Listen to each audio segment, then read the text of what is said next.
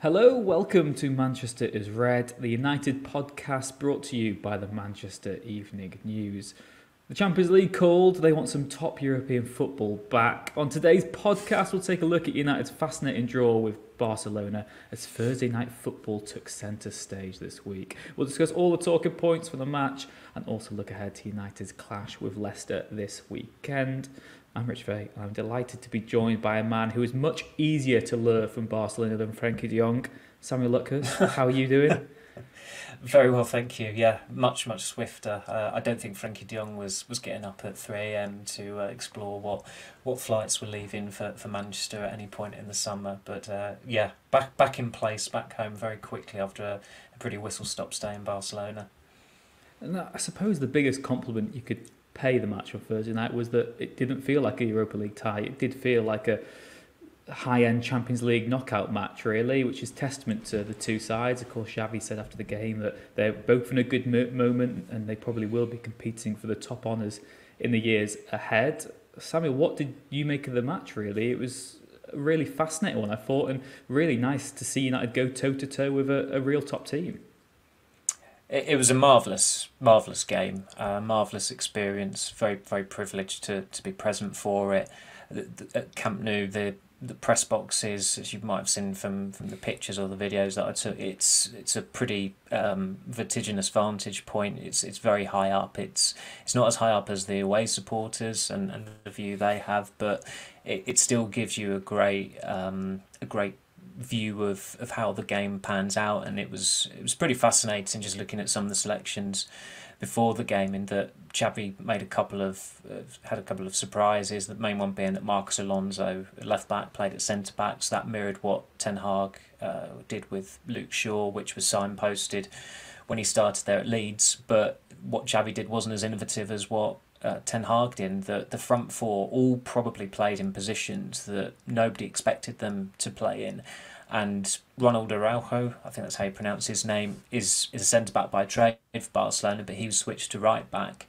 And that seemed to be an indication that Barcelona wanted him up against Rashford, but of course Rashford played as the striker, and he absolutely terrorised whichever Barcelona defender he came up against, particularly Koundé and Alonso just wasn't really well equipped to play that role. I still don't quite understand why Xavi decided to go with Alonso, but beyond that as well, although Weghorst is not occupying the role he was bought for, it was vindicated that his role as the number 10, and sometimes he was a 6, he was so deep, and it was quite early on in the game that he was defending inside his own penalty area. But what that did enable United to do was push Fred higher up, and when you've got Fred pressing, and obviously Fernandes is not going to stay on the right hand side either, you've got probably the two most energetic and best pressers in the team stifling Frenkie de Jong, and de Jong was extremely underwhelming. Barcelona's balance was somewhat upset by Pedri coming off towards the end of the first half, and of course Gavi, he had to resort to cynically pulling Fred down, and he got booked and he's suspended for the second leg. And it was just interesting, not only did United actually play on the front foot and take the game to Barcelona and have probably 4 or 5 genuinely great chances at Camp Nou, but it was what they reduced Barcelona to. Barcelona had to make cynical fouls from time to time, and their best chances came from aerial deliveries, which is pretty much the antithesis of what Barcelona are known for. The first goal obviously comes from a corner, the second goal goes all the way in, and they almost went 3-2 up from a set piece when Casemiro somehow he hit the post. I'm not too sure what he was trying to do, but he was spared the embarrassment of an own goal by the post. So overall, it was probably a fair draw, a fair result, but it spoke volumes of United's performance that Ten Hag was genuinely disappointed during his press conference that they hadn't won the game. And again, that's another progressive step of this team, that they're drawing these compliments from Xavi. They're having, they're forcing Barcelona to change the way they play. I know the quality of La Liga has subsided in recent years. I think that was confirmed again last night, in that Barcelona are 11 points clear at the top, and really United were at the very least their equals. This is third place United. They were their equals, but again, I still think that it was completely justified that they came away from that game feeling disappointed not to have won it. That said, they've got a terrific chance to qualify now. It's somewhat strange that whole first leg is kind of, because there are no away goals anymore. It's almost pointless, because obviously we start at 0-0 again next week effectively. So we're all treated to 94 minutes of football caviar really, but it's not really counted for much in the long run. No, I mean, like I said, in terms of the actual tie, it is starting again from scratch. But I suppose United will have learned a lot about themselves and a lot about how they can play against the very best. That was a real endorsement of what Ten Hag's doing again, a confidence boost that they can beat the best sides. Because I suppose, Samuel, not a complaint per se, but United's wins against the top sides this season, lots of them had been by embracing the counter-attack style of play, and it feels like as the season's gone on, Ten Hag has been learning little bits from every game against the top sides, and it all sort of accumulated in that Barca performance where it wasn't strictly them just playing on the counter-attack. Like I said, there's some real interesting tactical changes there, and United gave as good as they got, really. I mean, who stood up for you in terms of personnel then? Who were the players who caught your eye the most? And perhaps on the flip side, anyone that you thought had a bit of an off night? Well, I tweeted how great Casemiro was performing, and then literally a minute later he gave the ball away, and it led to the equaliser. Although the defending was still suspect there, I thought Varane. It was a strange performance from Varane, because overall he was pretty solid, pretty decent, but there were a few moments where he made uncharacteristic errors, or he could have done better. It's difficult not to instantly go to Rashford. Beating a man is too rare a sight in football these days. Certainly at high level football, there aren't as many take-ons or dribbles, it feels like. And watching him just absolutely leave Rafinha in his wake, he just screeched past him. It would have been a travesty had United not got a goal from it. It was a pretty scruffy goal in the end, but it again showcased the brilliance of Rashford at the moment. He's in career best form. He's in world class form. You can't deny that. 14 goals in 16 games. He's scored against some really good sides in that period as well. City, Arsenal, Barcelona. I think he's earned United something like 24 points in the Premier League this season, which is a preposterous amount. They've got 46 points in the league, and his winning goals, they've contributed more than half their tally. So he's having a phenomenal season. No stage phases him at the moment. I think yesteryear he might have gone into a big game on a good run of form and then not necessarily shown up or shown what he's capable of. But he's broken another ceiling, I think. And when he is performing on stage like Camp Nou, you have to just appreciate the magnificence that he's performed, the magnificent level he's performing at the moment. And beyond him, I thought Wan-Bissaka was pretty. I mean, with Wan-Bissaka, it's pretty remarkable that there were. I thought in Barcelona he was better in attack than he was in defence. And although there were issues with his defending, and I think he let Jordi Alba in for an opportunity in the first half, he still did get back and recover.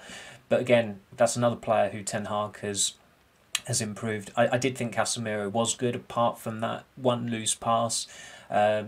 It's worth giving him some credit, because he was so bad for the first 50 minutes. But Fred, I thought the best thing that could have happened to him was losing Marcos Alonso for the first goal. I know there was an element of Malacia being culpable for that as well, and De Gea still doesn't really command his area well enough at set pieces or at crosses. But after that, Fred was really good, and as I said, Gavi was tugging at his shirt, desperately trying to pull him down. So it was strange in a way in that there weren't many really. You didn't come away from that game saying 5 or 6 United players produced great performances. It wasn't like the Liverpool game maybe in August, where there were 4 or 5 truly 8 out of 10 plus performances.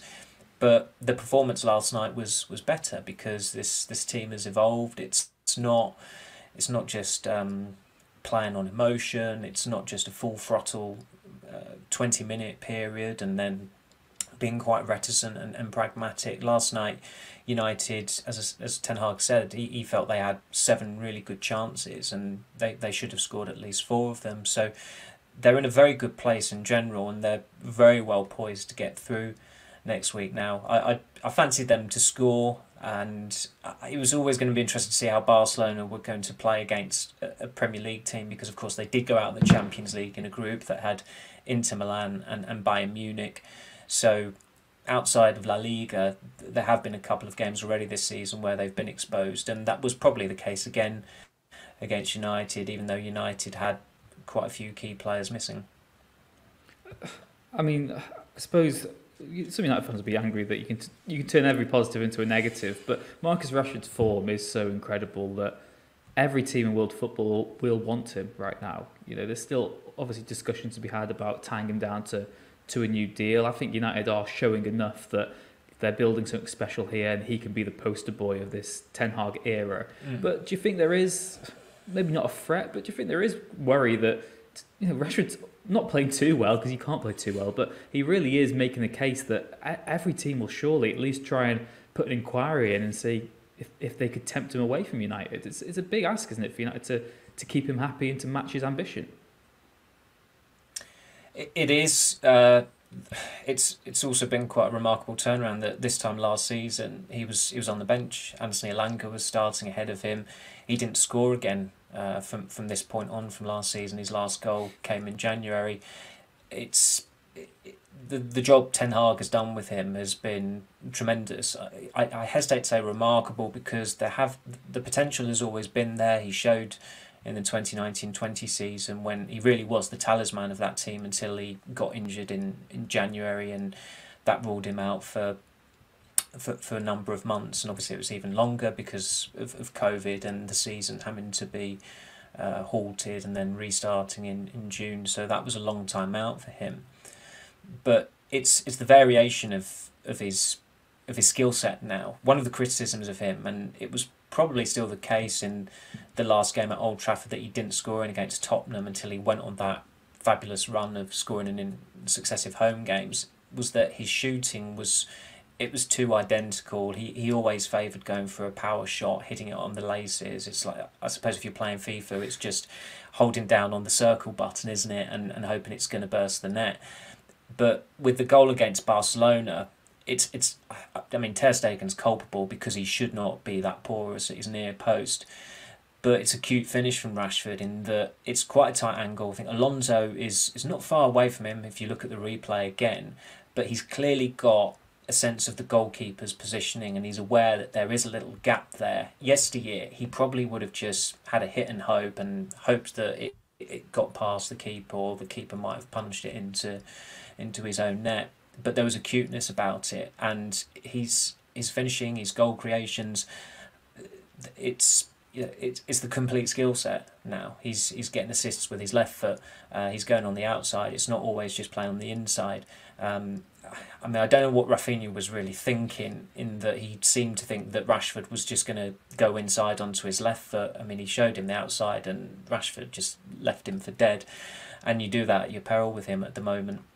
His form just speaks for itself. He's always had that big game prowess since his debut, really. I mean, that was a knockout tie. United were 2-1 down from the first leg, and they were 3-1 down on aggregate against Midtjylland because they conceded the first goal in the second leg. And then, of course, 3 days later on his Premier League debut, he's scoring twice against Arsenal. So he's always been a real, very, very good big game player. And in terms of his contract, when he's playing the way he is, and when he occupies the role that he's got in the team, United have to remunerate him fairly. It demands it. You can't just say, well, he's only played well for 6 months. You've got to look at the bigger picture, which is that, unlike with other players, other high earners in the past and in the present, they're not going to go on to bigger and better things necessarily elsewhere. Whereas with Rashford, there, as you said, there's not a single club in the world that would not want him. You can imagine the Catalan sports dailies after last night, probably was thinking about the prospect of of Barcelona getting him on a free, which would be manner of heaven for them, given their financial situation as well. Real Madrid, there has to come a point where Benzema is phased out. PSG, eventually Kylian Mbappe will leave and go to Spain, or he'll go to the Premier League, and there will probably a couple of Premier League clubs as well that would like to chance their arm with Rashford. Chelsea are not hesitating about throwing money around at players who are not at his level. So it's United really do need to get him tied down on a new contract before the summer, because then they're in a very invidious position, and the longer these sagas, I don't like using that word, but it does apply, the longer they go on, the more worried you are for the club in that position that they're not going to be able to come to an agreement, and it really would be disastrous for United now, because as you say, he's the talisman of Ten Hag's team. Yeah, it might be time for Rio Ferdinand to bring back his infamous put the contract on the table, let sign it whole spiel. So, I mean, the wannabe technical director, yes. Looking ahead to next week then, Samuel, United will be buoyed, they'll be confident, coming into the second leg. Like you said, it's a bit of a clean slate, but it's at home. They've proven that they can score goals against this Barcelona team. They've proven that they can beat them. They didn't, but if they take another chance, then they could have put the game to bed, or certainly been in a much more favourable position going into the second leg. United will have Martinez and Sabitzer back from suspension. They could have McTominay back. Antony could be back from injury. Barcelona will be without Gavi, they'll be without Pedri, without Ousmane Dembele. Busquets will likely be rushed back from injury, but might not be at full fitness. United must be feeling confident. They must feel real confidence that they can go in and actually win this. How do you think they should approach that second leg? Do you think it should be a case of going gung-ho, going for the jugular, or do you think they'll be quite cautious, given that it is still level?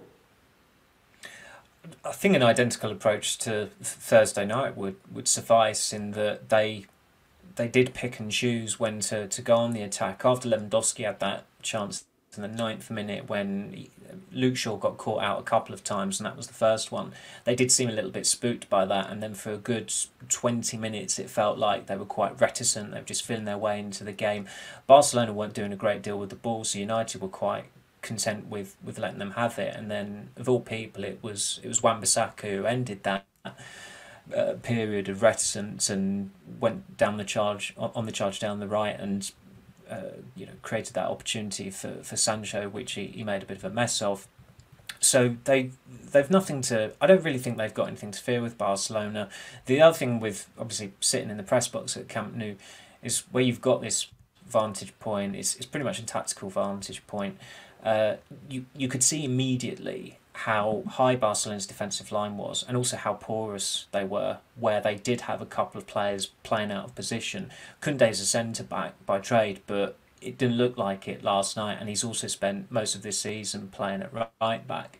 And within 20 seconds, United had sprung Bruno Fernandes down the right.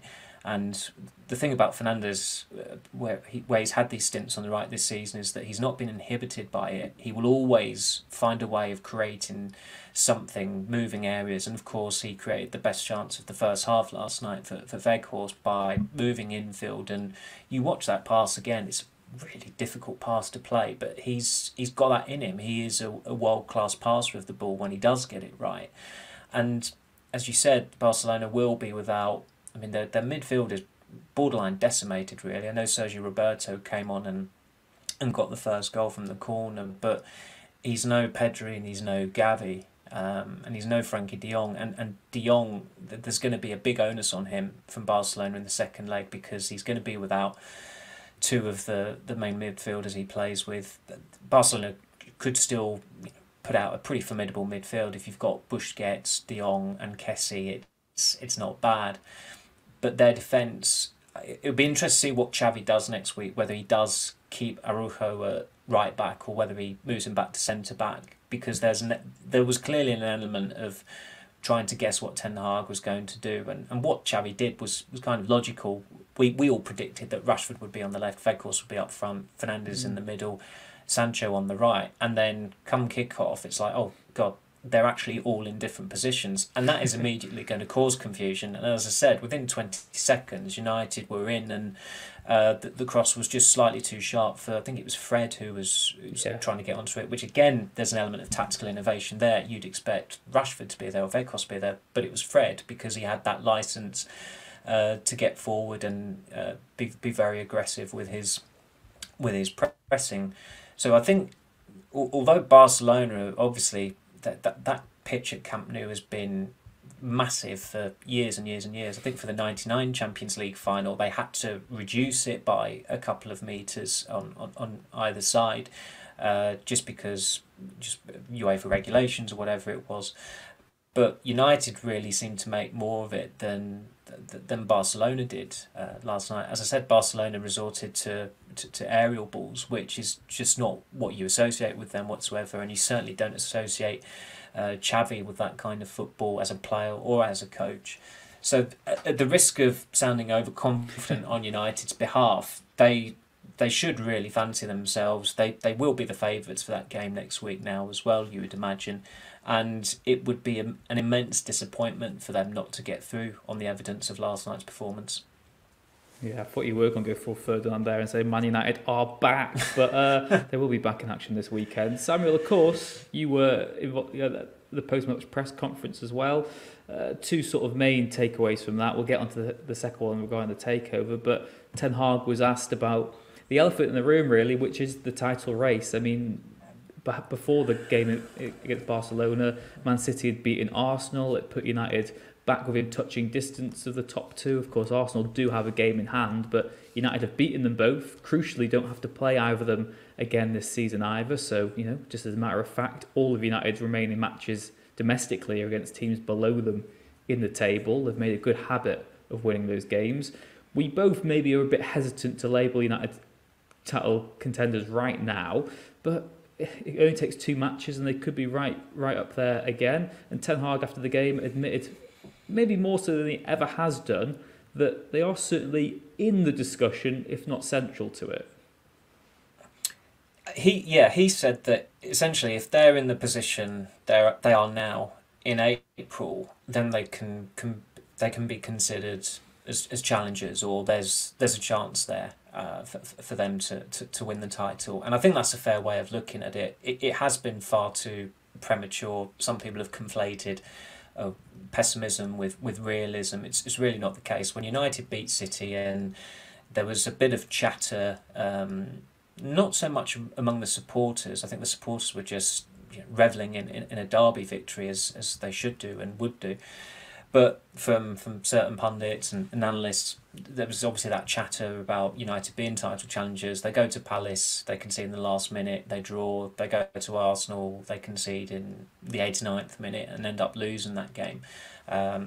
They dropped points against Leeds last week. I think it still suits them to be in this position where they're competing on all four fronts, but the attention is being hogged by City and Arsenal. And the midweek game was a case in point, in that obviously Arsenal lost again. They've dropped, 8 points now in the last 3 games. I really didn't think, and I still don't think, that their cup defeat to City is the cause of this upset in form at league level. The causes of that have been Sean Dyche, VAR, and City being a better team than them. Arsenal have lost a preposterous number of games to City in the Premier League in recent years. I'm struggling to think the last time they took a point off them. City have just got this winning sequence against them that they extended in midweek. So Arsenal have got this in them. Anyone who remembers Arsenal 15 years ago, there is an element of history repeating itself, in that they went out of the FA Cup in quite sanguine circumstances for them, and then their league form fell off a cliff and they collapsed. And that was a little bit later on in the season. I think that was an FA Cup 5th round tie that they lost to United that time. And Arsenal ahead of schedule. People forget that because they've had such a tremendous season so far in the league, nobody saw them as title challengers at the start of the season. It was all about, well, could they break into the top 4, and they're almost certain to end up there.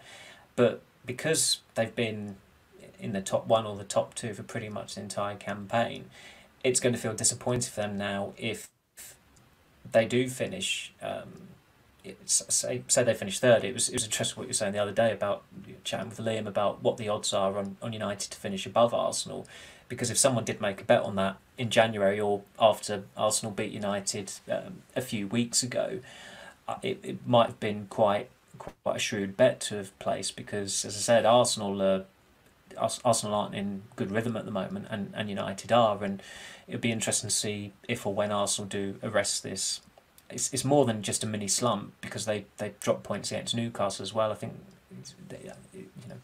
I can't quite remember what the exact record is, but they've dropped a lot of points. It feels like quite recently, and by far and away their best performance was against United, and United were their own worst enemy that day. They seemed to be caught between two stools a little bit, and Ten Hag was very, very critical of them after the game, as he should have been. So the way it's going along at the moment, I think that does suit United, but you've also seen with City that they've dropped points as well. I just don't think United have got the squad size or the squad quality to capitalise on Arsenal or City dropping points. Arsenal are falling away partly because they've had a couple of key absences. It's not a coincidence. You look at Tomiyasu, isn't it? The right back, his mistake in the week. He's barely had a kick all season because Ben White's been playing at right back. Arsenal do have a lack of strength and depth in their squad, and I think people always sense that was going to be costly at some point. United probably have better depth, but they are still lacking in certain areas, and it could still be quite pivotal in the Barcelona tie. They're not a very clinical team, and I just don't think they can sustain this habit of winning in a very gritty manner or by narrow margins for the rest of the season and somehow winning the league. I think that's just beyond them. That's too much of an ask. But the way it's going at the moment, you would say that they will probably need maybe only 2 truly top-class players in the summer to be at a level where you look at the squad and you say, yeah, they should be challenging for the title next season.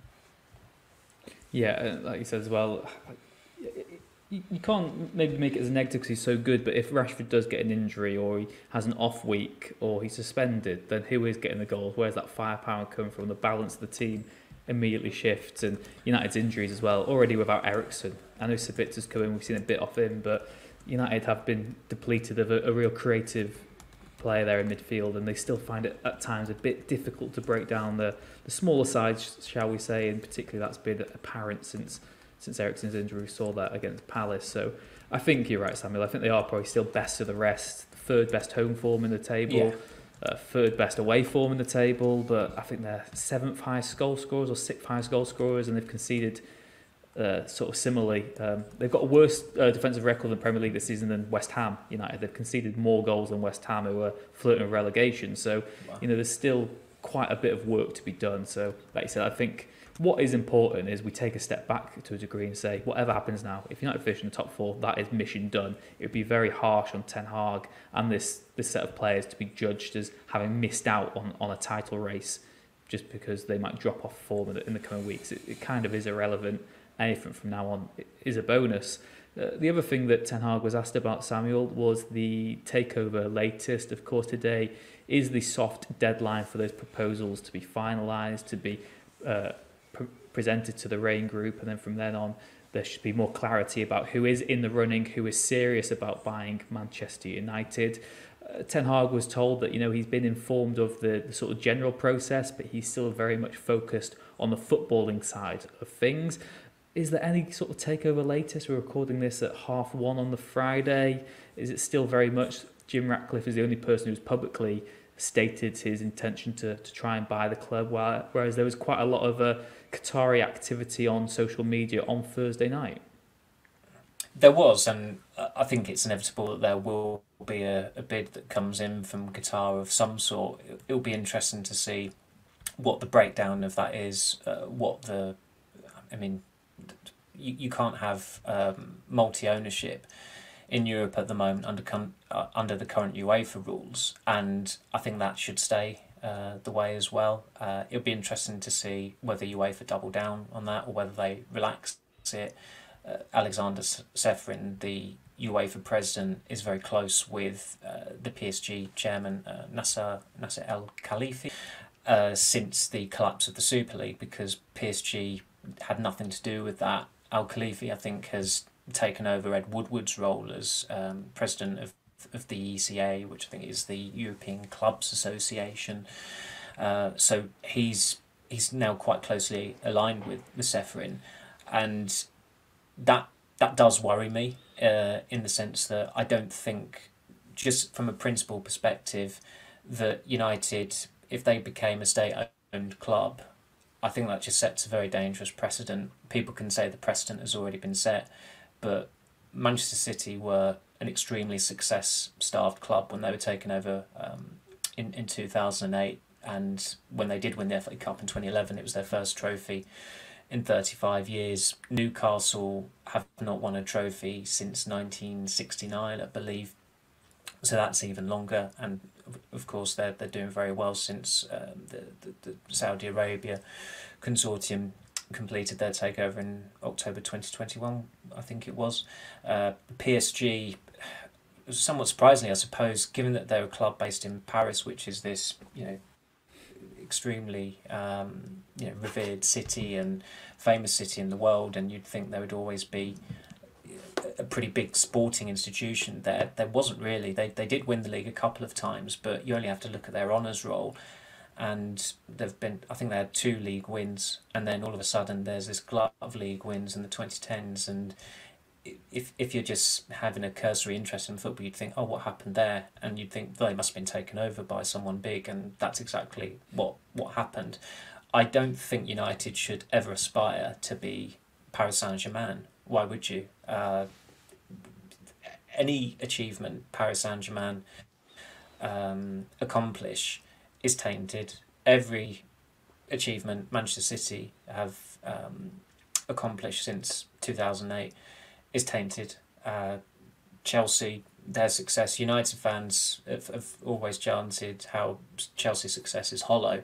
If they're taken over by a state, then I suspect that chanting will have to stop because of the hypocrisy of it.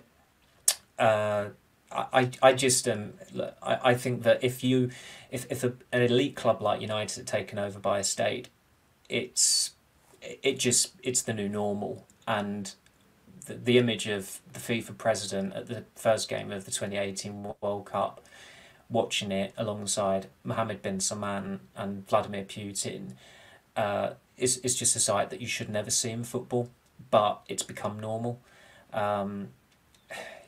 Ceferin, he owes United fans one, really, given the collapse of the Super League. No other set of supporters protested against the Super League as ardently or as successfully as United's fans did.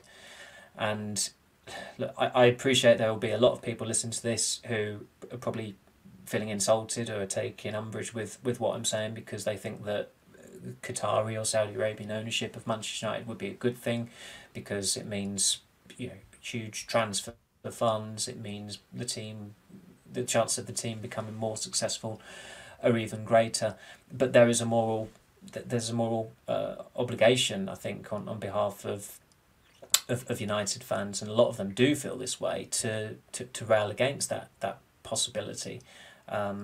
It doesn't rest easily with me, and I'm not also saying that it should be an American that comes in it, or I'm not talking about some kind of like Brexit policy of British owner for a British club. It should be someone who is quite clean, who has the backing, who has the drive, who has the clout. And the reason why Sir Jim Ratcliffe has a lot of support among match-going United supporters isn't just because he's extremely wealthy. It isn't just because he was born in Falesworth and was at Camp Nou in 1999. It's because he has experience of sporting ventures. He has bankrolled a number of things in sport, from sailing to football to marathon, running, cycling as well. He's a pretty driven guy at the age of 70. And United fans have kind of revelled in City's success being tainted, and the UEFA investigation, and now the Premier League investigation about them allegedly cooking the books. And once they're taken over, if they're taken over by a state, they lose that moral high ground. So people want to get angry about this, whatever side of the fence they're sitting on. Understand that you can change some opinions, you can't change others. People have different cultures, they come from different backgrounds.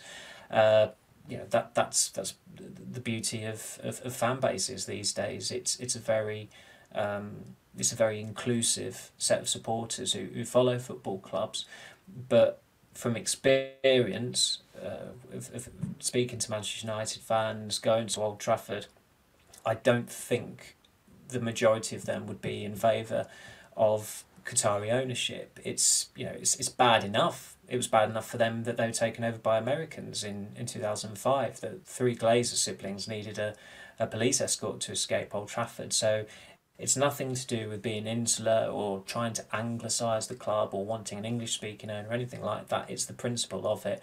And there are certain elements of the cultures in certain territories that is deeply unpalatable.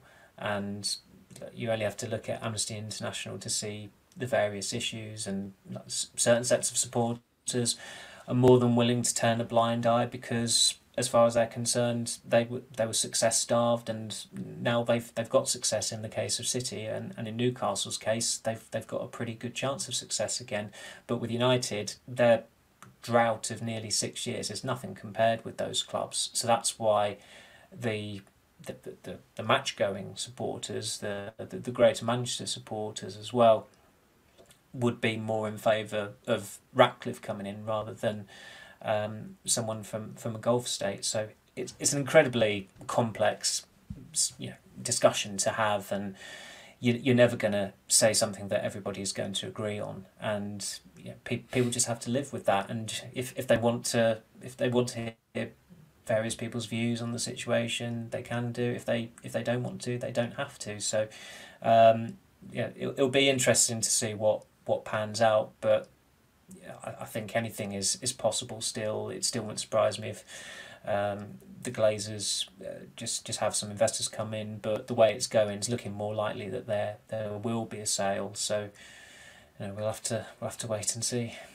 Yeah, it's still very early days, like you said there, Samuel. I think that is maybe the key point for lots of people to take, that you might see some accounts tweeting on social media and trying to cause a frenzy and get the fan base on side, but until it's official, you maybe can't be jumping the gun too much. And yeah, I'm a similar point of view, Samuel, that I United have always prided themselves on being different, on being, the trendsetters in English football, being almost not elitist, but above the others. They do things the proper way, and I'm not a fan of the if you can't beat them, join them sort of mantra that, well, these teams have had similar investments, so why can't United? Of course, it's not down to the fans to decide that, and they don't decide who their owners are. It should be on the football authorities to veto these properly and do the safe and proper checks, etc. But yeah, it's maybe more an indictment and reflection of modern football that these things happen. This is the issue with geopolitics and normalising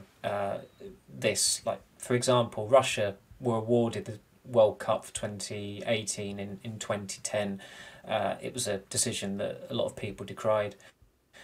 In 2014, they annexed Crimea.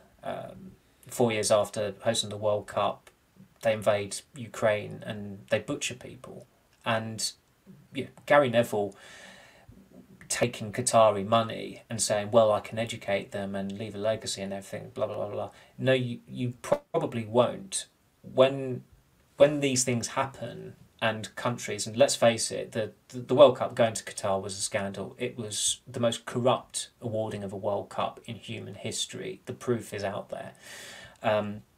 When you award countries by going along with the sports washing, you just embolden them.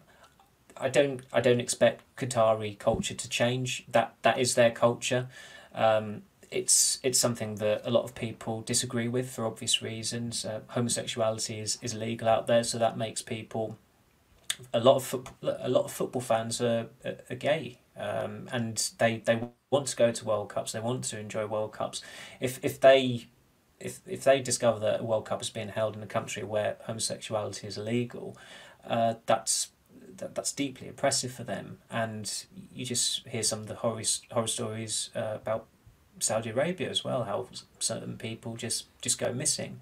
One lady has returned to the country and she was arrested and sentenced to 34 years in prison because while she was out of the country in the UK, she retweeted a tweet that was critical of Mohammed bin Salman's regime. I don't think football clubs should be associating themselves with people like that. And it was very, very disturbing last year that you had Amanda Staveley, who obviously was kind of like, the driving force behind the takeover for Newcastle. She used the word sad to describe Roman Abramovich having to sell Chelsea. And I mean, when she uttered that comment, you dread to think how many people in Ukraine were killed that day by Russians. And it was disclosed that his money had financed the purchasing of Russian tanks, I think, that were used to invade Ukraine. So that's the disturbing nature of it. You've got these people who talk about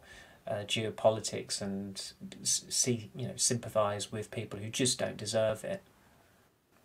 Yeah, of course, and it also brings on to the sort of ugly topic of the whataboutery and people trying to justify something just because there's other businesses who take money from certain states or regimes, and it's not helpful in the overall discussion of it. And it's a real muddied one out there. And I suppose, like I said, the ultimate thing is we can't make your decision for you or your opinion.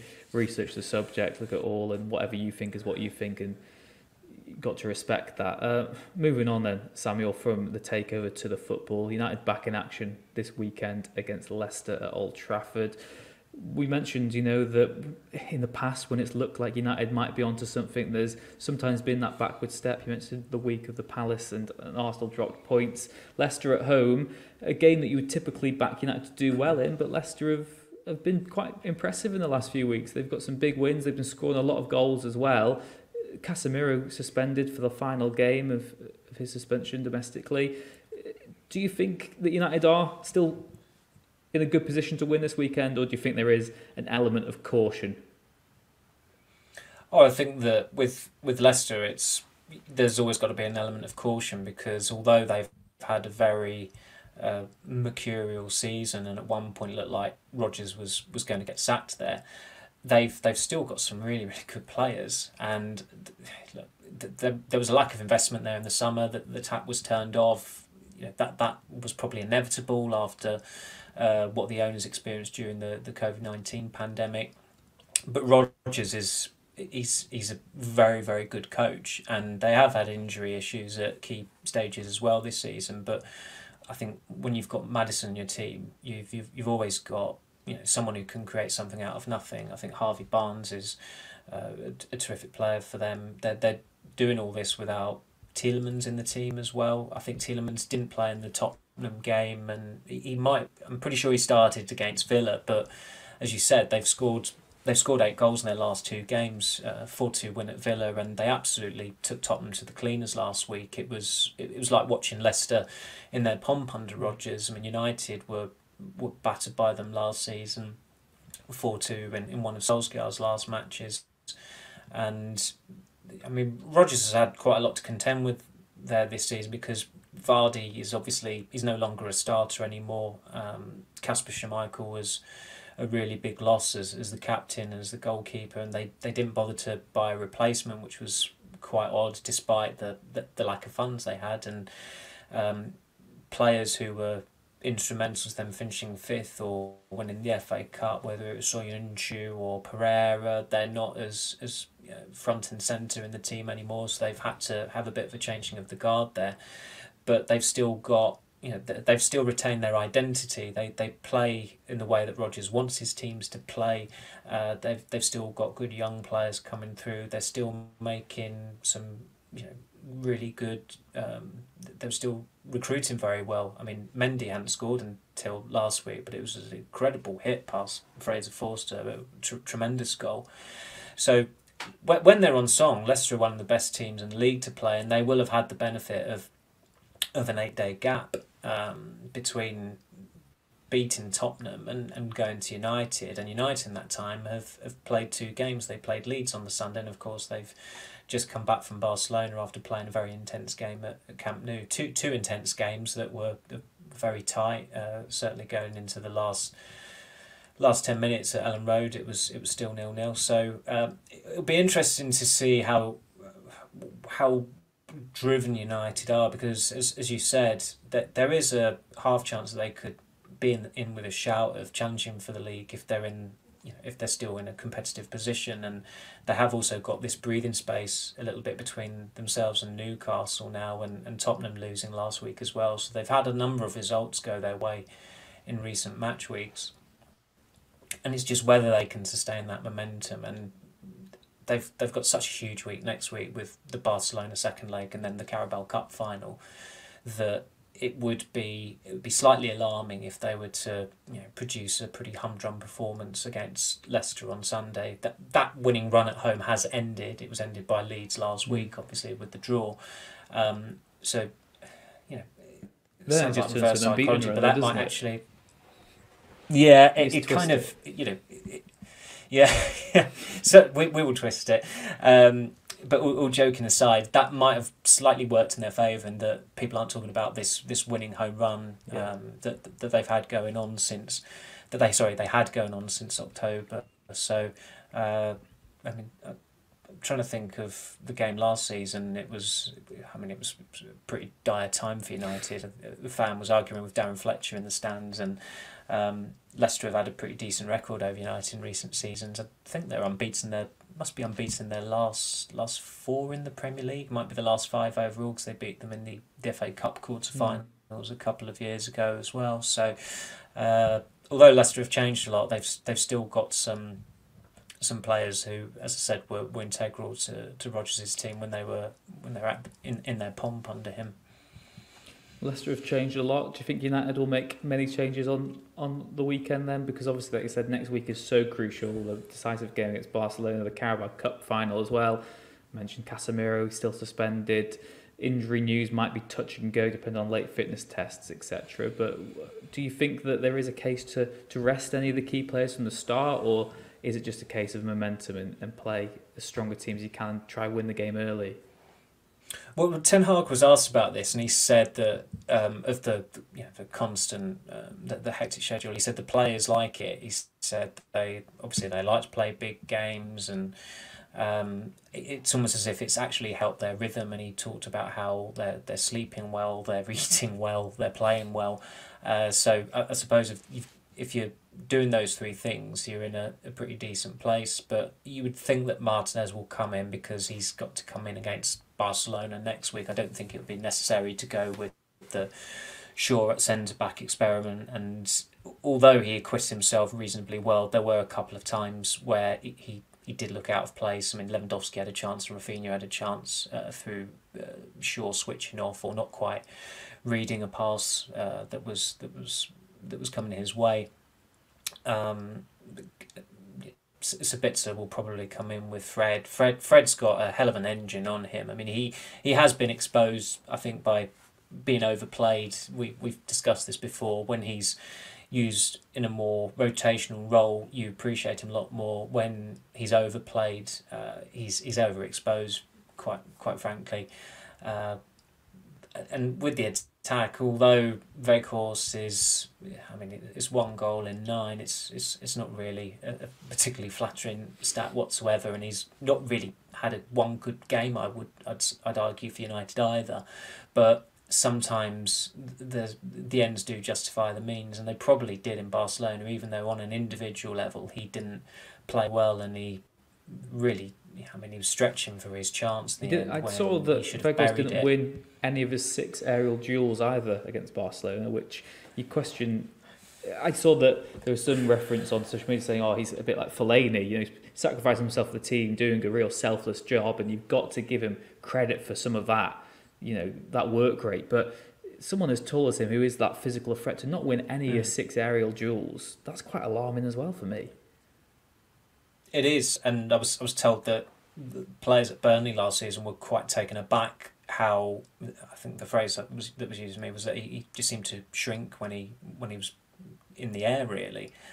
So it is strange that someone so imposing is not particularly handy with aerial duels and whatnot. So there has to come a point where he comes out the team, but United are compromised by Marshall's brittleness, and I think Weghorst he's been available for 9 games, and he's literally started all of them.